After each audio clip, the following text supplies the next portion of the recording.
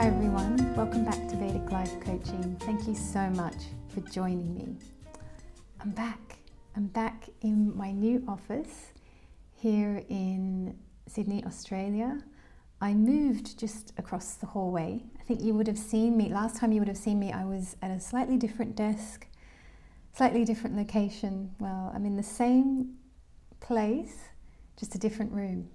And that's why I didn't post an eclipse video. Those of you who've been following my meditation series, you know that at each new moon and full moon, I've been doing a meditation. And there's one of you out there I know who is following every single one of them and really likes them.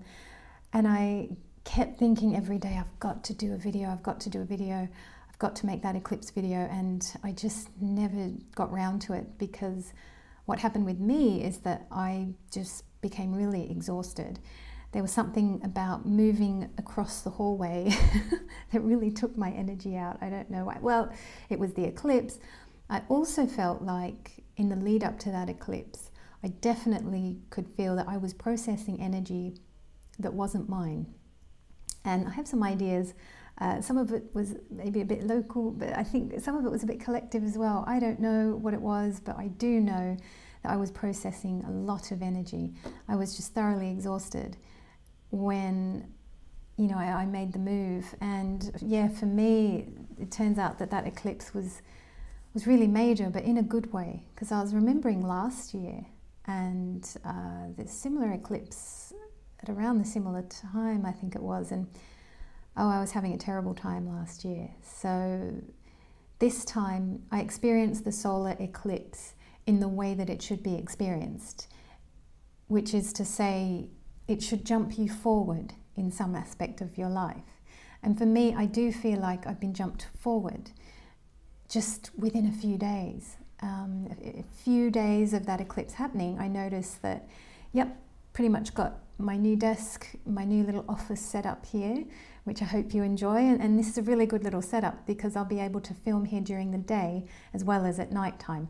I tested it, I thought it looks good both daytime and nighttime, so that's really good.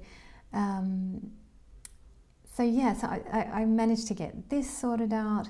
My health improved a lot. So thank you as well, everybody, for the well wishes. Thank you so much. So many of you have sent the kindest messages and have been really supportive. I'm a lot better now. And following the advice of, I know the dietary advice that someone shared with me here, that was helpful. I've been definitely following the advice of David Hawkins.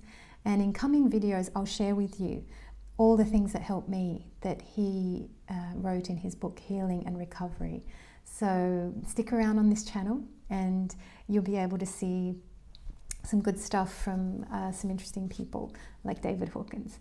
So David Hawkins definitely helped a lot. And yeah, all the natural things that I did, homeopathy was a big help. I'm still dealing with that issue, that health challenge, but it's a lot better. And I'm able to start doing my work again, which I'm so happy about. So after this eclipse on the 5th of July, I'm going to reinstate my website. You'll be able to book me for a reading, so please do book me. And I'm going to offer 15-minute sessions, I think, and half-hour sessions, which will be pre-recorded and sent to you, or if you want to do it over Zoom or Skype, absolutely, you just have to let me know. The other thing I wanted to say is that if you have been with me in the past at a different rate, or we had a different financial arrangement or whatever it was, you just let me know. You just email me that I'd like to be at my rate that I was on before, okay? And I would gladly honor that. So anyone who's returning, know that that's always available to you.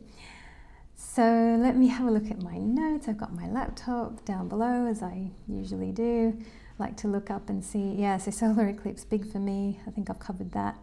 I will be posting more videos, so please subscribe, please stay tuned, and please look out for what's new. As always in my mind, typical YouTuber content creator thing, I always think I'd love to post, you know, 3 per week or something like that, but I'm just gonna go with the flow, go with my energy, which could be a bit up and down. So I'll see how I go. and with my website, that will, you know, be up. But if I get too busy, I will of course take it down, because I like to make sure that you guys get a really high quality reading from me. So I like my energy to be in top shape, because I use my energetic field to tune into you as well. Now, in the last video, I think I said that I was going to do a video about Vandana Shiva. It's still on my list. I'm definitely going to do it. Ancient Mariner, hello, ahoy there. I am so happy to hear from you as always. And I've got a note here that you wanted a video about the United States over the next few years. Yes, I would love to do that. I am up for doing that. I know in the past I've said I don't look at country charts and things like that, and I don't trust them and all that, but no, I'm into it now. I'm into outer planets and country charts. I'll look at the United States. I did have a sneaky peek, and I did see that. Pretty sure it's a Pluto natal return going on. I would say next 4 or 5 years are going to be interesting. How about I use that word for now? A little placeholder word there. I'm excited to do that video. So Vandana Shiva, United States chart. I'm going to get the Masters series going again. I'm really excited to do that. So hopefully I find the time and the inspiration and the energy and all that. I won't push myself. I'm really excited to make all this stuff. So let's see if I can. Let's see how I go with that. I think when I was in London, I was managing like, was I doing one a week? I think at one stage I was. But anyway, all right, I'm not going to pressure myself. I'm not going to say to myself, I have to have it. Like, all the rules are out the window now, right? So we've got to look after our health, and that's the most important thing. One more eclipse. Yes. So in brief, overall, well, we're at 7 minutes already. I always do this. In brief, overall, what's going on in the sky? I had a look at July, and to me, I think it's the eclipse that's the big news of next month. 5th July eclipse, that's really the big thing. And I've got a note here that it's bringing the spotlight back to leadership, back to beliefs, back to decision making. The last eclipse was a bit more personal and a bit more social. But whereas this, we're coming back to all that heavy energy of, you know, Pluto, Saturn, Jupiter, all the big forces around there, and then we've got the moon kind of lighting that up on that sort of full moon eclipse situation. So yeah, I think it's kind of back to what's being discussed, you know, in the news again, and beliefs, decision making, all this kind of thing. I saw a headline about how there's, I think, a small English city that's on lockdown again, but just the city. And so, I mean, isn't it? It's this thing of like the leadership's delighted by these new powers that they have, that, oh, we can turn a city on and off, you know, or like we can, that's the kind of control, you know, how it's that. It's more of this kind of thing, I think. And yeah, that's what it feels like. So I've got a note here, something ending in public life or on the world stage. A cycle is completing, there's a culmination of energy, something maybe that could end in public life or on the world stage. So that's quite interesting. Now, I also wanted to say that there are 6 eclipses this year, and that is a little bit rare. And the next eclipses are going to be 29 to 30 November 2020 lunar eclipse, and 14 December solar eclipse as well.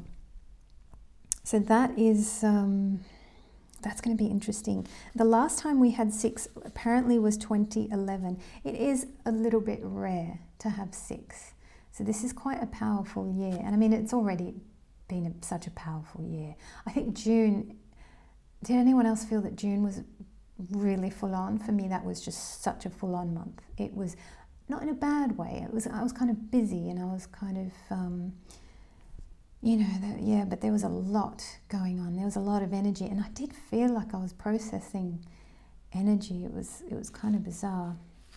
For that, there was this one week, I think it was in the lead up to that 21 June eclipse, where I was definitely processing some stuff, which I don't often do, and I don't want to do. I definitely don't want to do that. Yeah, and I've got a note here that the last time I did a monthly was in Feb. So it's been a really long time for me to be doing these monthlies. I've really missed it, you know, I've really missed doing these videos. So I'm so happy to be back. So guys, how about we get stuck into our little mini reports, and look, as for that last eclipse meditation, I think I've just missed the timing for it, haven't I? I'll just start again. We've got one coming, so hopefully I get to release a meditation for you guys. I think 5th July. I've got a few days. And also, apologies for this video being really late. I'm late on this video too, but it's something, right? So, why don't we get stuck into the monthly reports? It's been a long time and I'm excited to do this. How are we doing for time? 11 minutes. It's okay. Aries moon. Aries moon, welcome. Welcome. I hope you're well. We're going to take a look at a couple of things today. It's just a very brief overview, nothing major. I just want to talk about the 5th of July eclipse. There's going to be a culmination or completion in connection with your work, your beliefs, your intellect, right? Any academic work that you've been doing, perhaps something in regards to your father as well. So we are looking at 9th house matters here.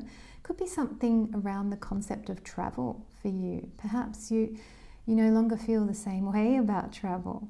I know that a lot of us are reevaluating what travel is in our lives, and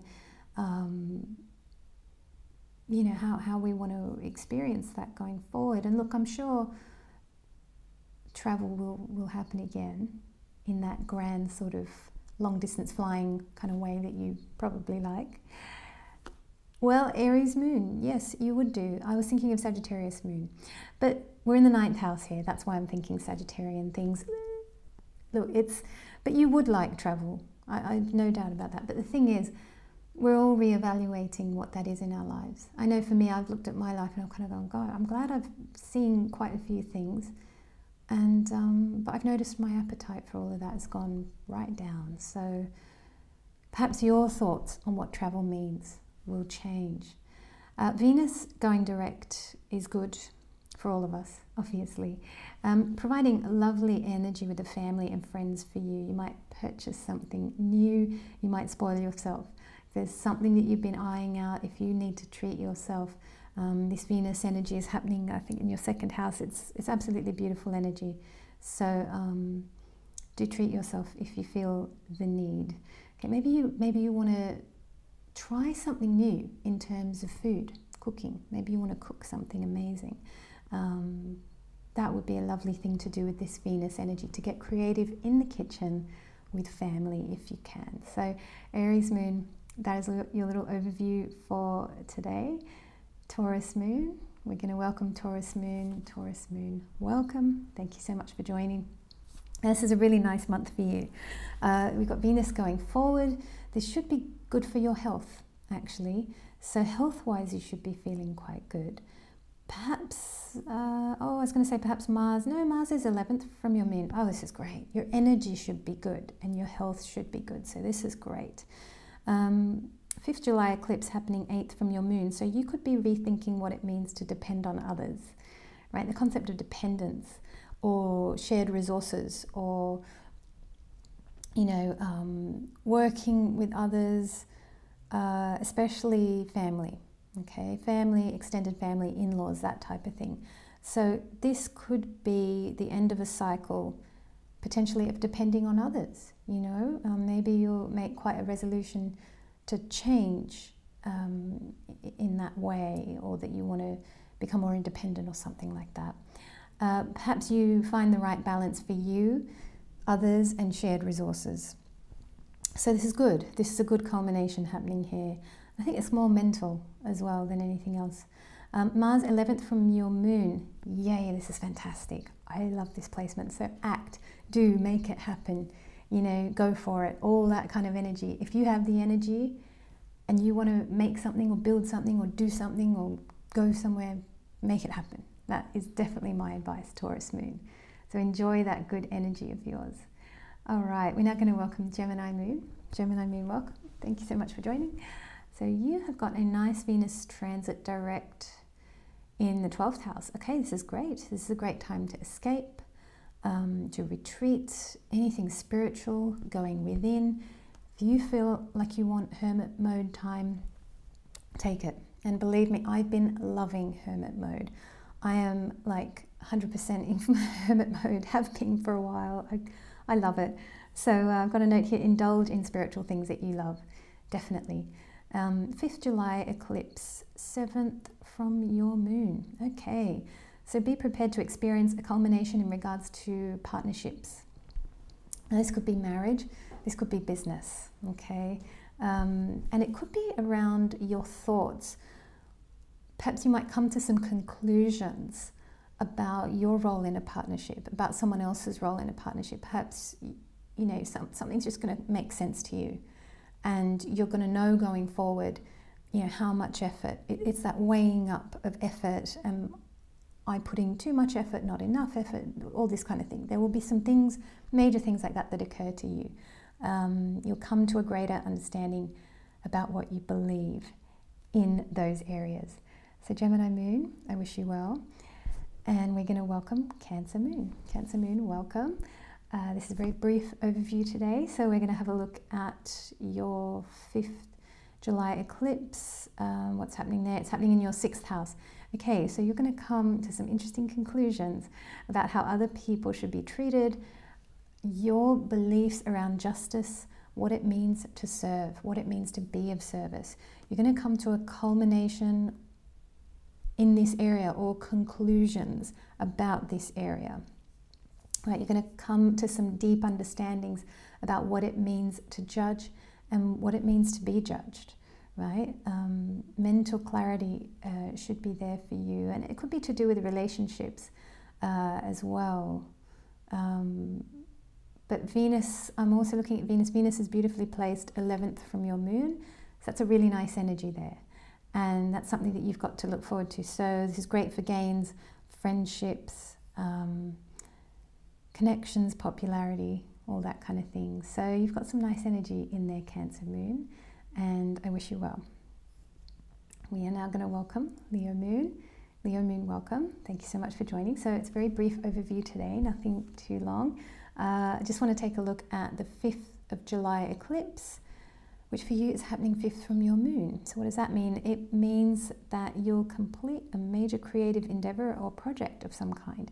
If you've been working on something big, if you've been, especially in regards to your creativity, you know, this could be the time where it culminates, it comes to a close, it finishes, or there's a certain cycle within that project that reaches maturity.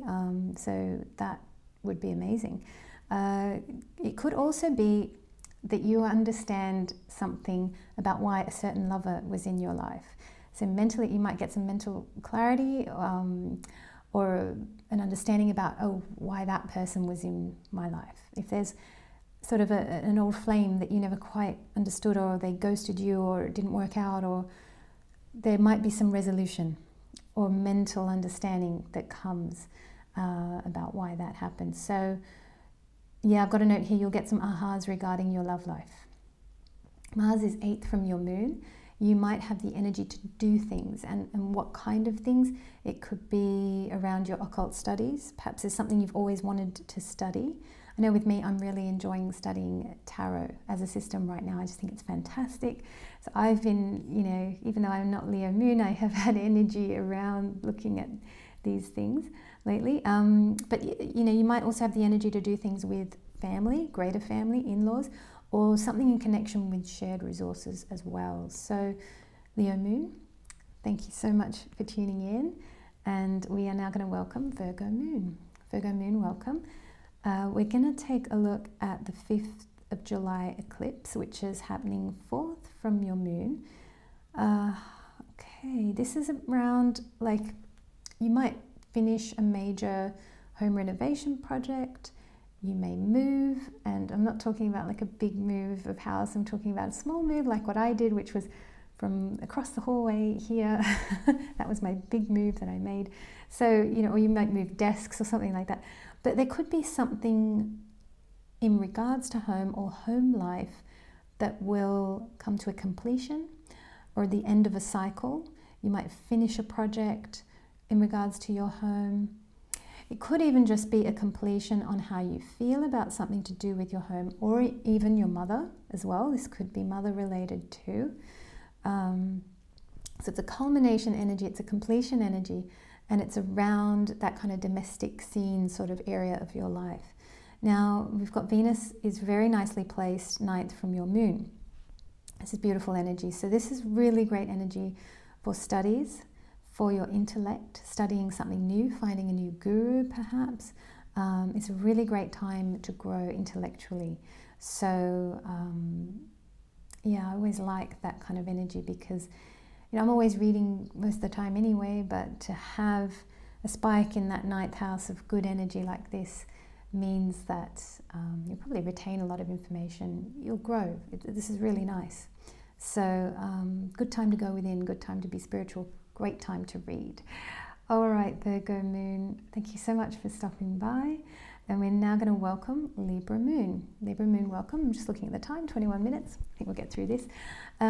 So this is just a very quick overview. We're going to talk about the 5th of July eclipse, which is happening 3rd from your moon. So perhaps you'll complete something in regards to a friendship or with colleagues, peers, people around you who are on your level. There'll be some kind of conclusion maybe that you reach about certain people. You might, yeah, I've got a note here, you might come to conclusions about certain people in your life and will feel courage. You'll feel courageous to make changes. You'll know what are the changes that need to be made. And I do believe it should be okay for you to act on that if you need to. Venus is nicely placed 8th from your moon. This is a great time to spend with family or in-laws. So that's nice energy for you there. Oh, beautiful, Libra moon. You've got a good time.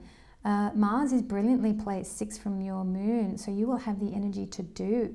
You'll have the energy to do quite a lot. Not everyone's got a good Mars transit. You've got one. There are 3 out of 12 signs.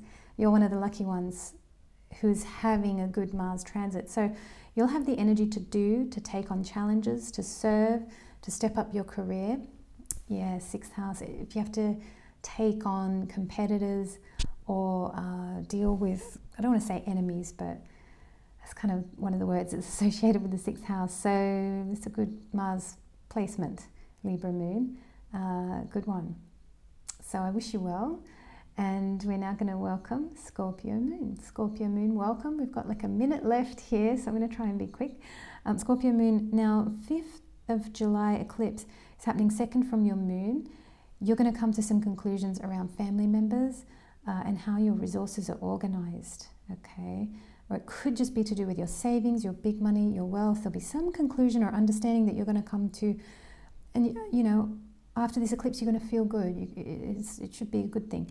This can be a deep and introspective time for you. Sun, Rahu, Mercury in your 8th house can light up a situation that has previously been dark or murky. And that's in regards to family, in-laws as well. Okay, so I've got a note here. Take time to rest if you can. Don't push it this month. That's my advice there, Scorpio moon. So we are now going to meet Sagittarius moon. Sagittarius moon, thank you so much for joining. This is a very brief overview. I'm not going to take too long here. So we're looking at the 5th of July eclipse, which is happening directly on your moon. This is really quite major. This is big. Sagittarius moon, you're always going through big things, aren't you? You're always going through these major kind of huge things, and this is a big one. So I've got a note here that you'll come to some very big conclusions about who you are, because Sagittarius moon, it's about the truth, it's about the big things, it's about big vision. There's a bigness here. It's who you are. So I've got a note here. You'll come to some very big conclusions about who you are, your purpose in life. It's that visionary type stuff. There'll be a culmination energy here where you get some deep realizations about yourself. And these are deep realizations coming your way. So I've got a note here, keep a dream journal at this time, so around the 5th of July type time. We've got Mars in your 4th house. You may feel a bit restless if you're stuck at home. So I've got a note here, put that spare energy in exercise. get yourself a fantastic exercise regime. I've been doing this kind of like yoga type lymphatic exercises, which takes about 10 minutes per day, and I do about 15 minutes of Kapalabhati breathing per day. They're really simple exercises. Most of them I'm sitting down to do them, so you know, it's nothing intense, but they're really good. And it's that kind of thing. It's like, what kind of, if you're not doing exercise every day, is there some 5 or 10 minute thing you can do every day? And that's the kind of thing I started with me. I started just with Kapalabhati breathing. I started with 1.5 minutes per day, and I built it up to 15. So yeah, so if there's exercise, maybe that might be a thing to do. I've got a note here, local walks, perhaps meeting up with a friend if you can, that kind of thing. But there is a restlessness about your Mars. That's why I suggest that. So, but I mean, ultimately, look, you're going through a big eclipse here. And once that passes, it's going to be kind of chill time, I think, for about 1.5 months. And then I think end of August, mid to end of August is going to start to get a bit interesting for about 3 months. So, yeah. Sag Moon, I've given you a lot there. I haven't given anyone else a 3-month overview, but I've given one to you. So I hope you're well, and yeah, I'll see you next time. All right, Capricorn Moon, we're going to welcome Capricorn Moon. Welcome, thank you so much for joining. Now, this is a very brief overview. We're looking at the 5th of July eclipse, which for you is happening 12th from your moon. So what does this mean? You'll come to some deep spiritual realizations and conclusions. Yeah, and I've got a note here, look critically at yourself. What do you do in your life to escape? All right, and it could be that you're going to balance out escapism with doing and action in the world.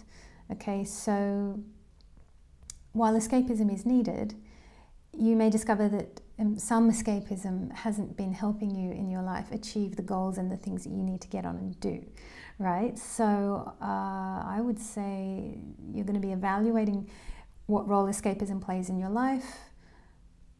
And you know, that activity of evaluating escapism in your life is going to be helped by both Mars and Venus. This is really interesting because you've got Mars energy, which is giving you the courage and wherewithal to do more, to act more, to be courageous. This is fantastic. So that's Mars in your 3rd house there, I think. And you've got Venus 5th from your moon, which is also great. It's going to make you more creative. So you've got some really nice energies to play with here, Capricorn Moon. You're going to have a good time, I think.